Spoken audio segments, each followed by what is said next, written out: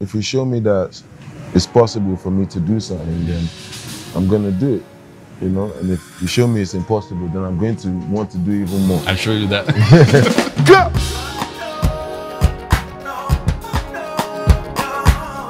Nobody is what you expect them to be.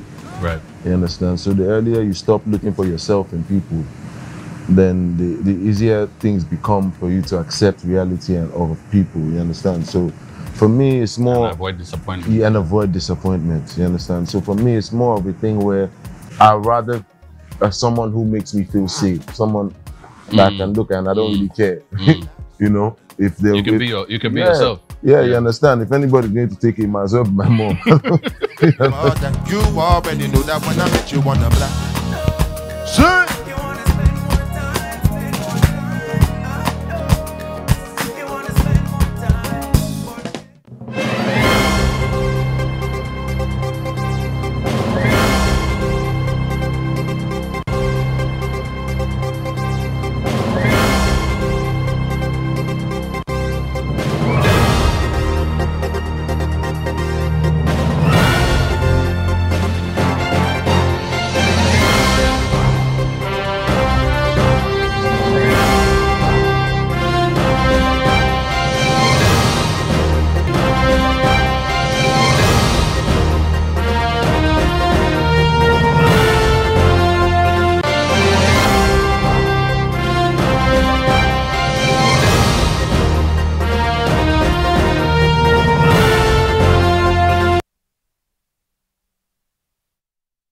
Welcome to This Week, 60 minutes of analytical review of the big stories, topical issues and all the controversies around the world. I'm Somna Sambo. Our top stories. The road to Nigeria 2023 as the main opposition PDP backtracks, says no decision has been made on zoning of 2023 presidential election. We have analysis. Give us a referendum. A group in Nigeria tells the United Nations they want help gaining self-determination. Plus, rising insecurity and kidnappings in Kaduna State, northwestern Nigeria. We take a look at the solutions to insecurity in the region. And 14 days of national mourning have begun in Tanzania to mark the death of President John Magufuli at the age of 61.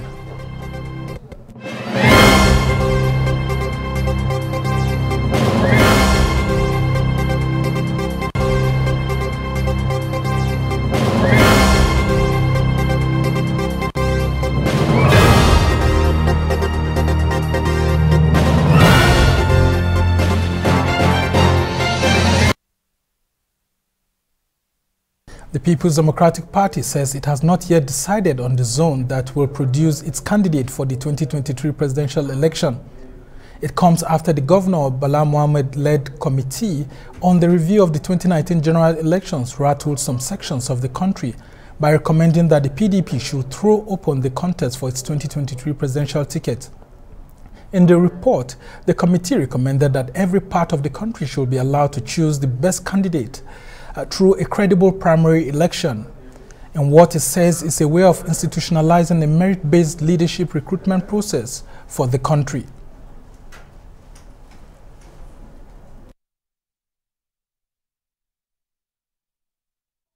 The leadership of the party that we will implement this report precinct by precinct. All right. This meeting was actually one of the toughest meetings that we've seen in recent times by the major opposition party, where we had lots of top leaders of the party actually converging to hear the outcome of that report, considering that the PDP has set up a similar report in 2015, immediately after its loss to the All Progressives Congress. And that committee report was chaired then by Senator Ike Ekweremadu, the former Deputy Senate President, where they outlined certain strategies. But that report was not implemented until this other committee that was set up after the 2019 general election, when the PDP and its presidential candidate, Alhaji Abubakar Atiku, lost the ticket, election to the All Progressives Congress, Muhammadu Buhari, who's the incumbent president. And since then, there have been lots of issues here and there.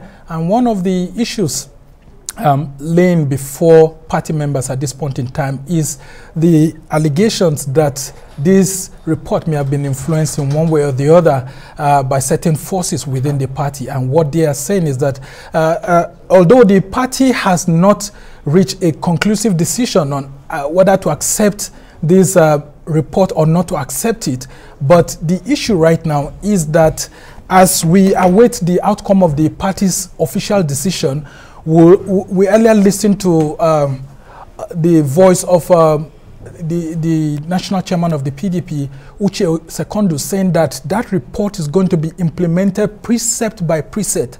And if that report is going to be implemented precept by precept, it then means, according to several analysts, that the PDP hierarchy has concluded to actually open up its ticket as recommended by this Senator Bala Mohammed committee's report.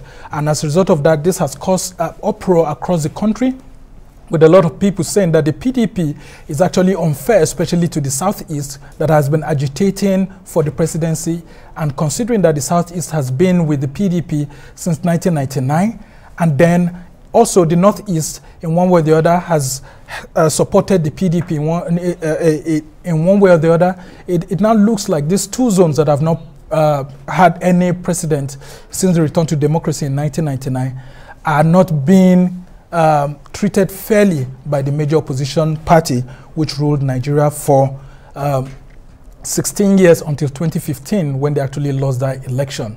And so this has caused a lot of uproar across the country, and it now looks like the PDP national hierarchy is backtracking, insisting that they haven't taken a crucial decision on this. But analysts have said that with what the national chairman of the PDP said at that event, that it will be taken precept by precept, it now means that there's a challenge. And to get more on this road to 2023, I'm now being joined by by a political strategist that is also at the heart of all of these issues, both at the PDP and some other political developments across the country. We have Dr. Kachi Ononuju joining us at the moment. Thank you very much for having me. Yes, welcome, Dr. Kachi. Now, let's take a critical analysis of what the PDP is doing at the moment. It has backtracked by saying that, yes, this report was received from the Governor Bala Mohammed committee that reviewed the 2019 general election and the outcome for PDP, but saying that it has not taken a critical decision on it. But considering what Uche Secondus, the national chairman, said that day, which we played earlier, that the report will be implemented precept by precept, how do you juxtapose all of this? I think they are playing with words. The foundational principle of the PDP is the zoning of political offices. That's why its organogram and nomenclatures are all built on zoning. National Vice Chairman, Northeast, Southeast, Southwest, Northwest, recognizing those diverse subgeographies tells you that the party believes that it should continue. It is in the constitution that the rotation of power, which is done to allow for inclusion, is a binding principle of the PDP. But the PDP currently is challenged. A lot of the Northern members of the PDP who left the PDP went to the APC and helped to bring about President Buhari. After 8 years, most of them are moving back into the PDP and are the ones instigating these announcements and double speaks. The Northwest have had its shot, and now President Buhari is doing 8 years for the Northwest. And the same people who came to APC to bring about President Buhari, and after his 8 years, are the ones undermining the party. Now you've heard that people are leaving the PDP. That yes, Bala Mohammed's paper will be the death warrant for the party if they go on to undermine inclusion. Now, there is no single ethnic group in the PDP as large as the Igbos. It doesn't exist. And if they go with the emotions... this is targeted at the South? Oh, yes, it is. There is a game. And what makes you think so? I know so, because you can see in the other side of Buhari's behavior. When he talked about 5%, he started with the Southeast. Now you also now have this undercurrent. See, we've had from the Northwest, President Yar'Adua. Again, from the Northwest, President Buhari. But that is of the APC. No, that is of the PDP, Yar'Adua, and APC. Of course, the APC, PDP, because in principle, those who brought Buhari to power were PDP members who moved to APC. They are now also trying to move back to the PDP, and that's why you're seeing there's problem in the PDP. Yes, there are struggles at the top by leaders for control of the structures and organs of the party, and that's the reasons you've seen the schism. So there are those who want to tell the chairman, oh, you know, we can protect you, you can be there, you're good, you're that. Because of his fight with Governor Wike. Because of his disagreement with Governor Wike, which started from Bayelsa.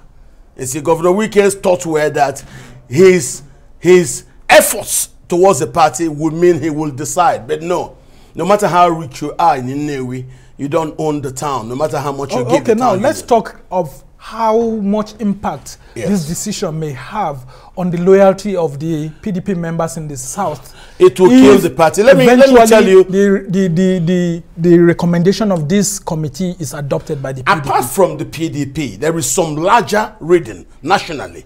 The way Buhari has skewed a lot of advantages in favor of his people.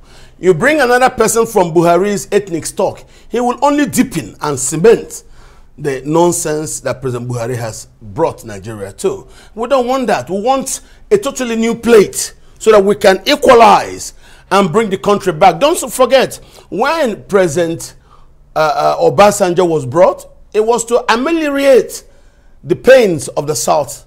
Yeah, but when you say nonsense, actually, these are acceptable things that the president said that he's guided by the constitution and the federal character. When the president works to undermine, that's an issue for another time. But let's take a look at why the South leaders and the Southeast leaders are vehement in rejecting the recommendation of this Bala Mohammed committee. Well, you now say Bala Mohammed. Bala Mohammed, the other day, a PDP member who was campaigning that foreign Fulanese should bring guns to Nigeria. That tells you the mindset of the report. So if somebody but that like wasn't an ethnic report. This is a report by Nigeria's major opposition party. What I'm trying to draw you is look at Bala Mohammed's judgments in regards to it was a committee report, not and you had a lot of Southerners in that committee. The way it so it couldn't have been your opinion. Whoever the chairman has his views. The chairman. The chairman's views are paramount. It's like National Assembly. The man would have gavel. What he wants happens. Yeah, but I was there when the report was presented, and none of them actually raised eyebrows on this. Because that's the way the thing is supposed to. Meaning that they support it. No. The party is watching. There are factions of the party. So it might be a faction who wants a particular agenda and they grab that because of the current crisis in the party. And some people have said that some of those factions are driven by Atiku Abubakar. No, it's not if the party zones his ticket to the South, that he will lose out. So that's why it's open-ended. No. He has influenced it to be open-ended. Atiku Abubakar. What do you say about people who say that? When you do party issues, Atiku should be insignificant. Atiku is one of the Nigerians who brought Buhari. So you don't count his views. You look at those who stayed to build the party. Listen now, this is the way it is. Because if everybody ran with Atiku to APC to bring Buhari into governance, the PDP won't remain. Atiku has been there. We've given him polite recognition. It did not work. We fought for him. So let it go elsewhere. In line with the need to build country. Don't forget the country right now is challenged. All right. We'll just have to go on a very short break right now. When we come back, we'll continue with these issues. There's more when we return. Stay with us.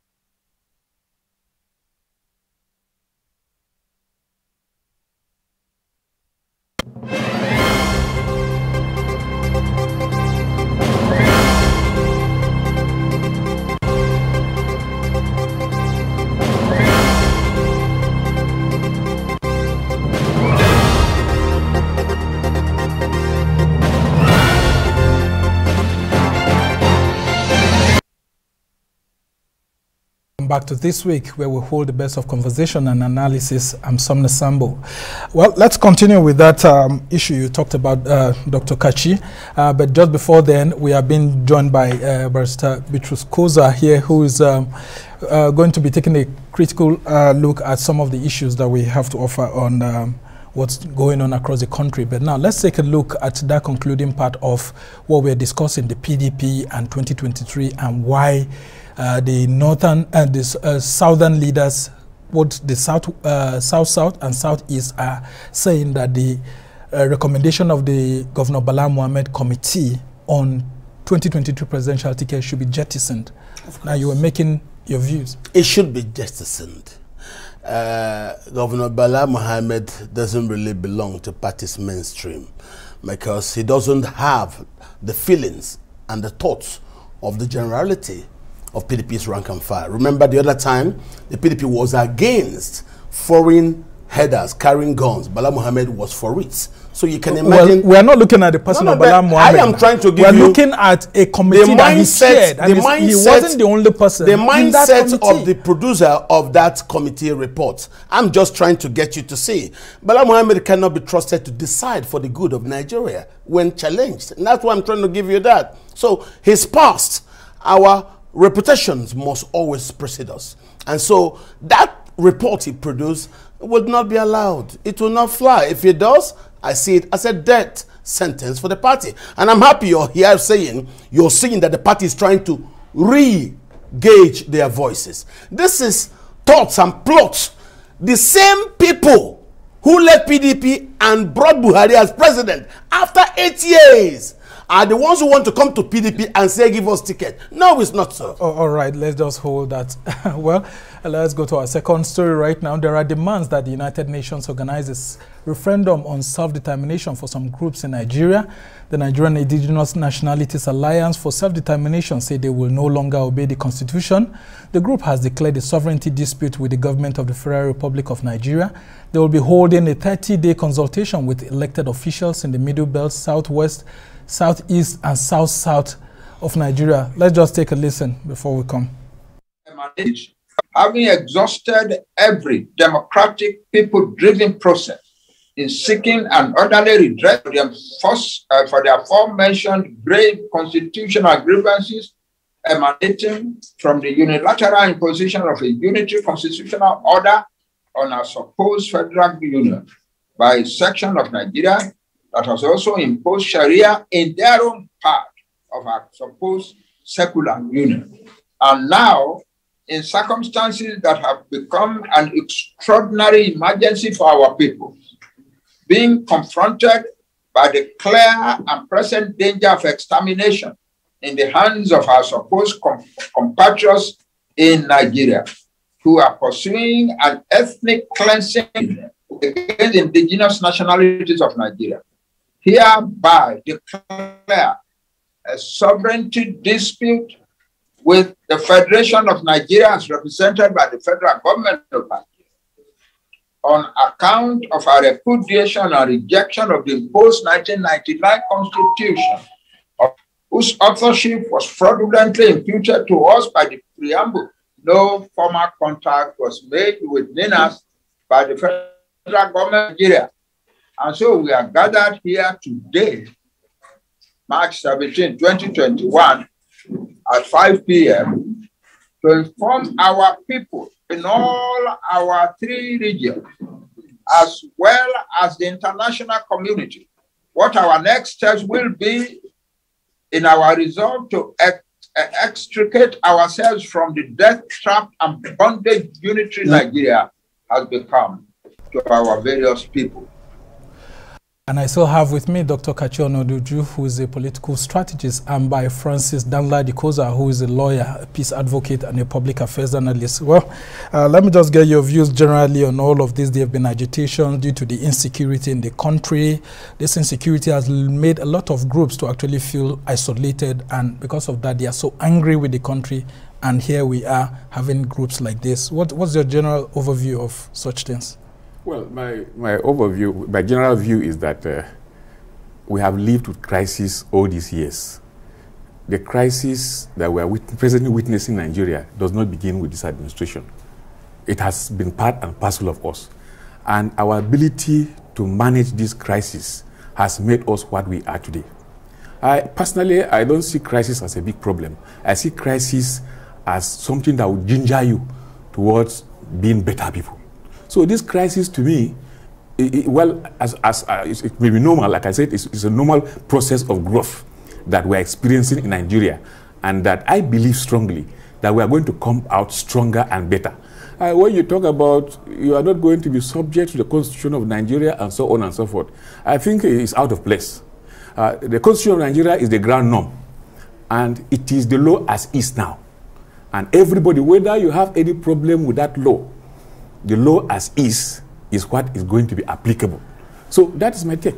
All right, let's have your view, Dr. Kach, on this force majeure that has been declared on the 1999 Constitution. I would say President Buhari is responsible for these reactions.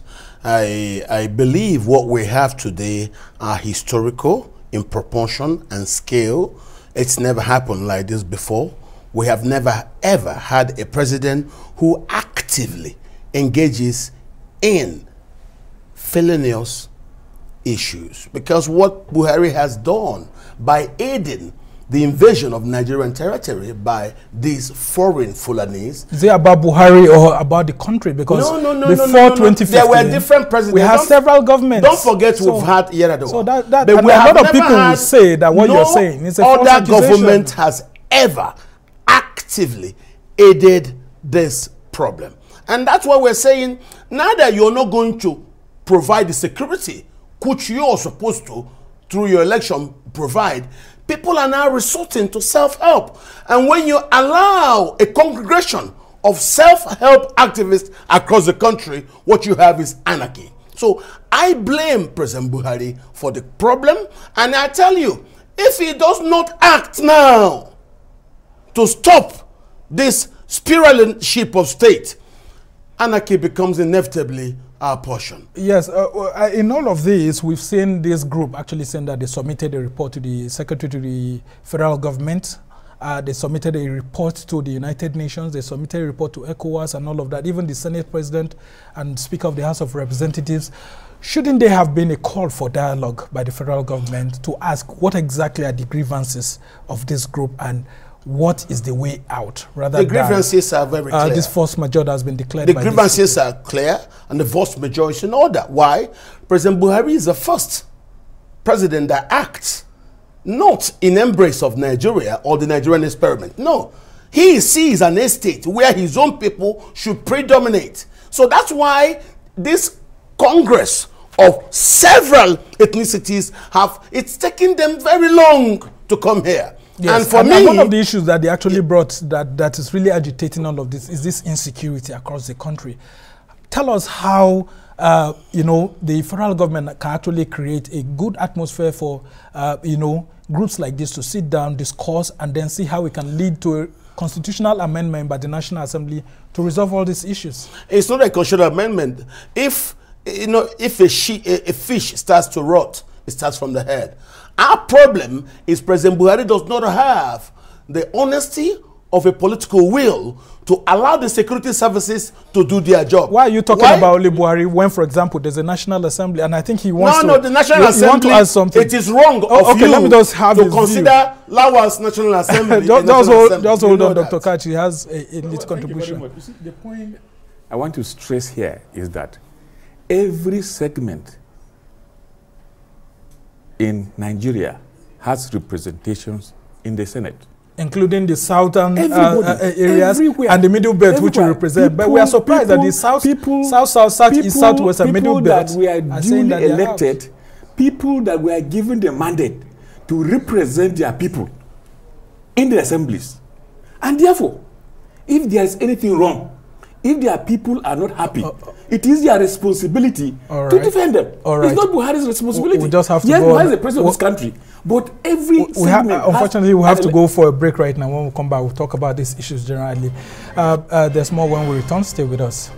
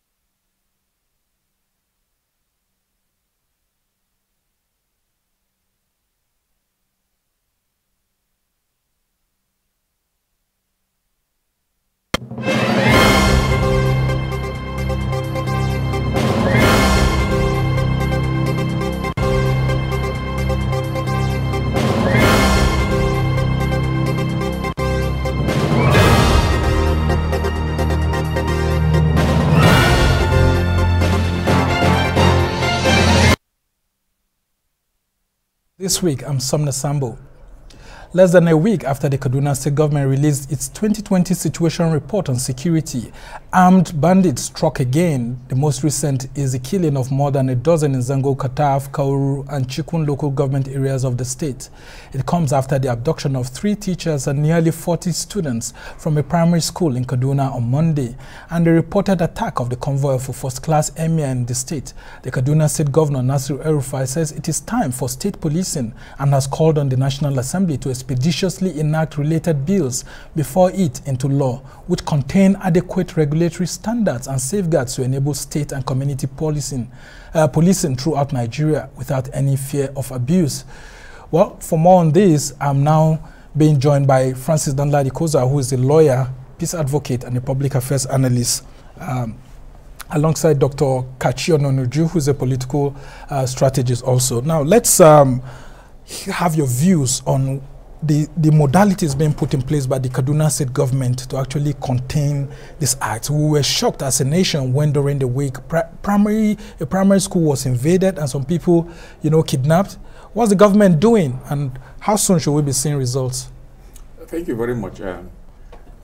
We have seen results. We have started seeing results long ago. First of all, what the government did is to specially create a Ministry of Internal Security and Home Affairs. I think this is the first time in this country that a state government has a ministry responsible for internal security and home affairs. Now, that ministry has been given the mandate to link up with security agencies. Remember that these security agencies are not state-owned agencies. They are federal government-owned agencies. They are the police, the soldiers, and so on and so forth. These are federal government agencies. And therefore, these agencies need a link with the state government. Therein lies the importance, the relevance of this internal security ministry. Now, when that was done, a lot of factors, a lot of things happened. The government on its part did its best to equip these security agencies. I want to make it clear that the Kaduna State government has provided mobility for the police, for the soldiers.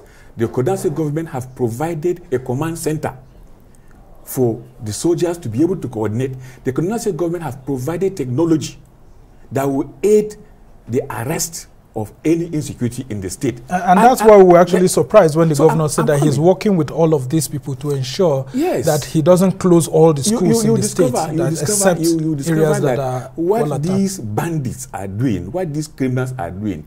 They are now attacking only soft targets. Soft targets, because you go to a small village where there are less security and attack and run away. And by the time the police, the soldiers are mobilized, they will run into the bush. And the soldiers will pursue them. And some arrests have been made, some kills have been done, and so on and so forth. And for the first time in the history of this country, that the Ministry of Internal Security gives an update on a daily basis of any attack that took place in Kaduna. We don't fear the figures. He gave the figures as to those who have been killed, those who have been kidnapped. Yes, I mean, just yesterday we had one, and so a lot of people saw all those figures coming out. The state government is open, because as far as the state government is concerned, security is not just a government affairs. Security is everybody's business. And you need this information to be able to support the government towards tackling this insecurity that is this report that was released that a lot of Nigerians are interested about. Yes. This report that was released by the Kaduna State government, how much cooperation is the state government getting from a lot of the security agencies, and how are we sure that this report will have an impact in reducing security, considering what you just said earlier, and which is the reality that a lot of these security forces are not within the control of the governor? Yes. You see, what is happening now is that this report is a product of consultation, is a product of peace initiatives that has taken place, or that is even currently taking place in the state. Like, for instance, I came from the Etiap Chiefdom in southern Kaduna. And we in that chiefdom, through the intervention of our paramount ruler, we organized a homegrown solution to the problem. And what kind of solution is that? What we did was to bring all the major stakeholders at hand. And we discovered that, for the first time, we discovered that the narratives that are being given about the crisis, especially in the southern part of the state, are not true. When you present a picture as if the crisis is between Christians and Muslims, when you present the crisis that the crisis is between indigenous, in quote, and non-indigenous, is between one ethnic group and the other, it is not true. And that fueled the crisis in the state. So when we discovered that, we said, no, this crisis is not religious. This crisis is not ethnic. This crisis is between people and criminals. And therefore, let us not see it as religious. Let us not see it as ethnic. Let the people now begin to see it as a criminal people attacking us. Is that the reason why Governor El-Rufai is saying that bandits should not be granted amnesty, just like the way other state governors we made it clear that this time around, we will no longer condone any criminality in our society. So whether you are Christians, whether you are Muslims, whether you are pagan, whether you are Hausa, whether you are Fulani, whether you are Etiab, whether you are Butchu, once you commit a crime, you will pick up. You should be treated as a criminal. Okay, I want you, Dr. Kachi, to talk about El-Rufai's refusal to actually concede to that demand by Zamfara State government and governor and some other governors within the Northwest that they should actually see how they can grant amnesty to bandits. El-Rufai insists that he is not part of that and that these are criminals and they should be crushed. Thank you. These are criminals. One, it's an ethnic militia. And the ethnic militia engages in criminal activity so as to achieve its objectives, which primarily is all about land. Okay? So, where if you go to Plateau, you go to Kaduna, you go to Zamfara, you go to Katsina, you go to Sokoto, it's all about land. So, being perpetuated by the ethnic militia.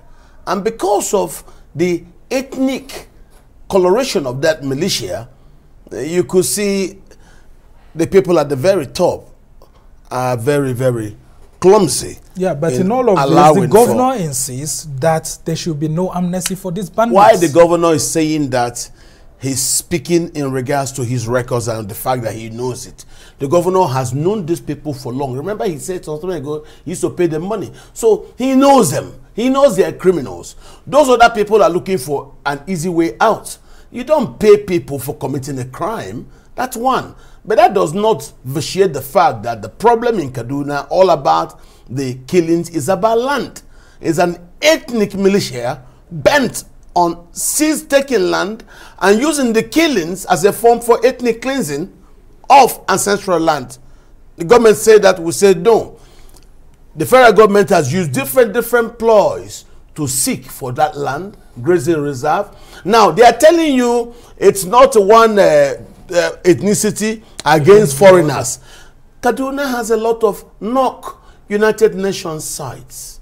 You don't damage those things by removing the indigenous populations there just because you want to give land to refugees who are not Nigerians. All right, let me just come to you. In looking at this report, one thing that actually caught my attention was that, for example, in Kaduna North, there were 34 persons killed last year. Kaduna Central had 617 people killed, and then Kaduna South had 286 people killed. So saying that there were more people killed in Kaduna Central than in Kaduna South and Kaduna North. Based on this, there were animals that were rustled. 1,561 persons were kidnapped in Kaduna Central, while 317 people were kidnapped in Kaduna South, while only 94 were kidnapped in Kaduna North. Can you speak to these figures? First of all, with due respect to my brother here, you know, he doesn't know what is on ground. Of course I do. With due respect to him. So excuse me, sir. Let's actually hear him out. I have farm in Bruningwari, so why would I know? With the greatest let's just hear him out. Respect to him. When he says that the crisis is land grabbing, it is not true. Now, when you go to Bruningwari, these are predominantly Muslim areas, and they have been attacked. Whose land are they trying to grab? If you go to Kaduna North, just like the report says, there are crises there. So if you go to Kaduna South, so which land are they trying to grab? These are criminals that are there, they are looking for money. They are looking for ransom. None of these kidnappers have ever said he want to occupy land. When they kidnap people, when they arrest people, when they kidnap people, they will say, pay us ransom. And your governor says it's not going to pay ransom. And that is what is heightening the situation. But I like the governor for making that position. Because, look, just like the Catholic Church have made it, the Catholic Church have made it clear that we are not going to pay ransom to anybody who kidnap any of our priests. Is that the reason why we still have those students of those forests, of that forestry institute still under captivity? If Nigerians would toy the steps taken by the Catholic Church and El-Rufai, this thing will stop. Because most of these people who kidnapped, they are asking for ransom. At the moment you give them ransom, they will release the person. But some people have said that if it were the governor's children that were kidnapped, ransom would have been paid. That's why you have the primary school children and then the forestry students still under captivity. If it were the sons or daughters of prominent politicians, I'm very sure by now Governor El-Rufai would have done something. It's not true. Governor El-Rufai is somebody who cannot be pushed. He's nobody who cannot be pushed about. He is a very principled governor, and he doesn't care. Look, if you look at the antecedents of El-Rufai, he is not somebody that likes to play to the gallery. He maintains his position, whether you like it or not. And that's the type of person we want. Somebody who can be decisive, somebody who can be strict, and said, call a spade and stand by it. And if he has said, I am not going to pay ransom, he has maintained that position. Arrest anybody, I'm not going to pay ransom. Just like the Catholic Church has said, we are not going to pay ransom. I pick the bishop, we're not going to pay ransom. Pick any priest, we're going to go to pay ransom. And so if Nigerians, what if they are killed? May their soul rest in peace. With their soul rest in peace. But we cannot continue like this. With due respect, life is precious. But seriously, if we continue like this, we are going to create a lot of problems for this country. I feel strongly that Nigerians should, at this moment, not pay ransom to anybody. And if we decide not to pay ransom to anybody, just like El-Rufai has said, I believe this crisis will reduce. Okay, now let's take a look at this committee report, because it's very interesting as to what the state government said is doing. One of the things here says is that it's strengthening the human intelligence gathering networks in critical areas to help communities to actually provide intelligence to security agencies. How much of a success has that been? The report is informed by data collected from the grassroots. Information collected from the grassroots, activities that are happening at the grassroots inform this report. Take, for instance, when you talk about the number of people that have been killed, the number of animals that have been rustled, the number of people that are under one thing or the other, the houses that have been burned, these are facts that are collected from the people on ground. Take, for instance, every crisis that took place, every attack that takes place in Kaduna State, the security agencies gives report. I remember the governor has, with the help of the federal government, set up security outposts comprises of soldiers and policemen in the rural areas. Yes, but and we are still having these kidnappings. I'm still to sir. These are information. Collect this information and send them to the government, and their reaction to it. The traditional rulers also collect information about what is happening in the villages and send them to the government. And their own homegrown solution to this problem, they have sent them to government, and that informed the report. So to me, the report is purely, at least I can say 99% accurate.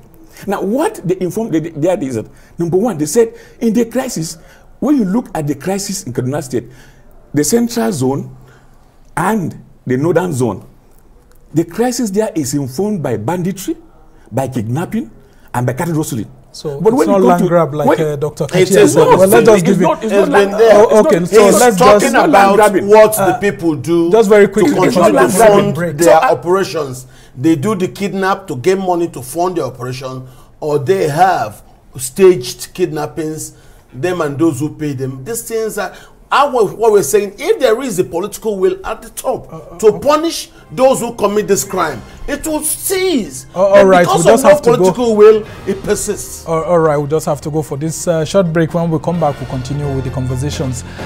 Stay with us.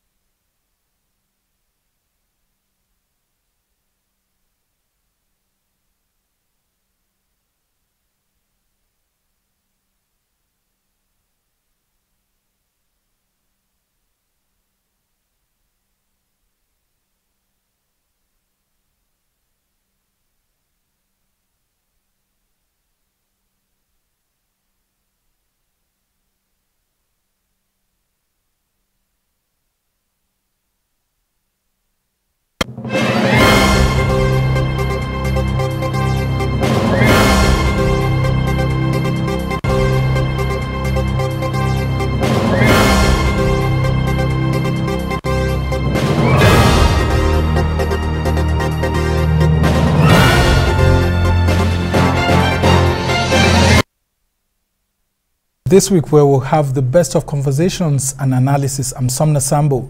And we'll just continue on this note very quickly as we try to round off on this issue. Kaduna State has established a peace commission, which is dealing with all the security issues and providing the way out. And one of the critical issues that we've been having in that state is communal violence, apart from kidnapping, banditry, and all of that. How do you think that can have an impact, such a decision to establish a peace commission can have an impact in reducing crime, reducing community clashes and all of that? The solution to the Kaduna crisis is not a peace commission, it's having the political will. And that's what the governor is demonstrating? No, well, listen, there's somebody at the top of the chain, and that is the power of the state to punish those who do things against the law. Now, this is it, because I'm telling you, because before Kaduna occurred, I predicted it because I saw it also in Jos. What you have in Kaduna is a repeat of the Jos model. And why I told you is about land, the Plateau people say 55 of their villages are currently being occupied. And because the people who hold the guns don't want an implementation of the law, impunity continues in Kaduna. Well, that's why model. There's a peace commission, at least. That peace commission are rhetorics. Politicians do set up things. The important thing is punish those seen to be guilty of breaking the law in either killing citizens or kidnapping people. Don't talk about paying them money. Arrest them and proper prosecution for that to stop. All right. How is Kaduna State actually punishing those who engage in this communal crisis, engage in kidnapping and all of that? What role is this peace commission actually playing in bringing peace? First of all, the peace commission is saddled with the responsibility of enlightening people. You know, when you have crisis, people are involved, and you need to mobilize people. And when you mobilize people into maintaining law and order, you are finding the solution to the problem. Now, if you mobilize people and they realize that, look, it is criminal for you to embark on any reprisal killing, because you are as guilty as the person who kills when you embark on reprisal killing. And these are information, these are issues that the peace committee is working on. So what kind of punishment is being given out? Well, the law is very clear. People that have been arrested have been tried. I know personally when my village was attacked, and we went and got information about the attackers, and they identified the people that came to the village to attack. We mobilized the military. They went after those boys, and they picked them up. Taken to court? I'm coming. They picked them up. The soldiers picked them up, arrested them, and handed them over to the police for prosecution. The issue of prosecuting investigation is not within the competence of the Kaduna State government. This is a police matter. The police will investigate, and if they find any evidence against anybody, then they will prosecute. And the police have prosecuted some people. We just have to leave this issue right now. It's good to know that irrespective of where they come from, offenders are actually punished. Yes. And the police engages in the investigation, and the state government does its best through the Peace Commission to ensure that there's a conducive atmosphere for peace in Kaduna State. Well, let's go to the next story now. Tanzania has begun 14 days of mourning following the death of President John Magufuli at the age of 61. After weeks of speculation about his health, tributes have been paid to Mr. Magufuli, who became president 6 years ago and was a vehement skeptic about the dangers of the coronavirus pandemic. His death was announced by then Vice President Samia Suluhu Hassan, who said the president died of heart failure. She has made history after she took the oath of office as the country's first female president following the sudden death of John Magufuli. Well, I still have with me Francis Danladi Koza, who's a lawyer, peace advocate, and a public affairs analyst, and also still with me in the studios, Dr. Kachi Ononuju, who's a political strategist. I just have to come back to you because you're from northern Nigeria. A lot of people are saying this president, here she is, a Muslim, being given the opportunity to run the country. Irrespective of what has happened, the constitution has been obeyed. A lot of people are saying that if it were in Nigeria here, we'll have a challenge of some people, maybe some sections of the country saying that, look, she's a female, she can't be head of state and all of that. What kind of strong signal do you think this is sending to African societies that democracy has come to stay? I'm glad to say that this is the enforcement of the rule of law. The Constitution provides that in the absence of the president, the vice president steps into office.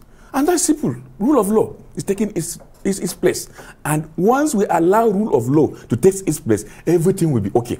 The question of whether she is Muslim or pagan, it doesn't really count. What really counts is the provision of the law, which has been respected. In Kaduna said something like that happened. When Nemadi moved to become vice president, Yakuwa becomes automatic governor. The rule of law takes its place. And it's all over the place. So when you say in Nigeria... and you think if, for example, anything happens in Kaduna State now, the incumbent deputy governor can take over without... Without anything, she will take over. I mean it, she will take over. All right, because let me tell you, it's full implementation of rule of law. People bring in religion just to clown or to web up sentiment. All right, but as far as the law is concerned, the governor is absent, the deputy governor takes over. The president absent, the vice president takes over. As simple as that. What kind of lesson do you think that Tanzania is passing across to the rest of the continent, that irrespective of whoever it is, the constitution will be followed, irrespective of religious or cultural practices? It's good that you brought up this question. It's because our society is not working for anybody. That's why you asked this question. We knew what happened. Because of a lot of Nigerians have been saying that if it was in Nigeria, some people have been saying that no, a woman she's a woman or due to religious beliefs or things like that. That is a fact. And I'm sure when that comes, you will have pundits come here to justify it. But because it's in far away Tanzania, we're hailing it. It's very different. So you think that cannot be obtainable in Nigeria? That's the truth. If it comes home, that's when you know who that is. All right, we just... I don't think with due respect to my colleague here, I think he's not being fair to Nigeria. He's not being fair to... Of course, Nigeria has diverse people. And people can the rule of law... Supreme. All right. So we just have to go to the... We're talking about absence of rule of law in Kaduna. That's what we're... Well, we just have to go to the next issue now, the issue of AstraZeneca. And the reports we are having is that this AstraZeneca vaccine that Nigeria is currently using to vaccinate its citizens has been approved by the WHO, and it's being widely endorsed by countries like Nigeria and all of that, irrespective of what people have said, that it should be step aside. Some countries have suspended it. Who says so? What do you have to say? I mean, some countries like Denmark suspended the use of AstraZeneca. Listen. It's wrong. There's nothing wrong in interrogating any report. But, of course, you know, we have up to 70 million administrations. And you're talking about maybe 30 to 40 people having blood clot. The advantages outweighs seriously any risk. So Nigerians should go out and get this vaccine. Of course. Take the vaccine the minute you can. Let me tell you, all members of the medical community have taken the vaccine. If it is bad, they are dead. So, we have no one to treat us. Of course. So are you afraid? Are you afraid of taking this vaccine? I'm not afraid. I'm not afraid because the highest World Health Organization, the World Health Organization, have approved these vaccines. They have the technical know-how to determine the viability of these vaccines. Of course, we are made up of different... What may affect me when I take the vaccine, maybe because of the nature of my system, I could have some small negative impact. It's normal. It's normal. Because we are made up by different types of... And so I believe strongly that the vaccines are en route. They are good for us, and everybody should go and take it. Because COVID-19 is dangerous, deadly. What will you say, gentlemen, to our religious leaders? Because some people go on the pulpit they should and stay then away from this. They stay in their mosque and all of that. The Sultan says something, and I've got anger. Say, what is religious leaders own commenting on? Let them leave it. All right, I've been told we do not have enough time. I've been told that we do not have enough time right now. The vaccine is good. So people should go and take it. Francis Bitrus, religious leaders should stay away. A political strategist and a peace advocate, has joined us on the team today, and also Dr. Kaj Ononuju, who's a political strategist. It's been good having you gentlemen talking about all these issues. Well, that's it for this edition of This Week from me and the entire team here in Abuja. Goodbye, and thank you for watching this lively debate.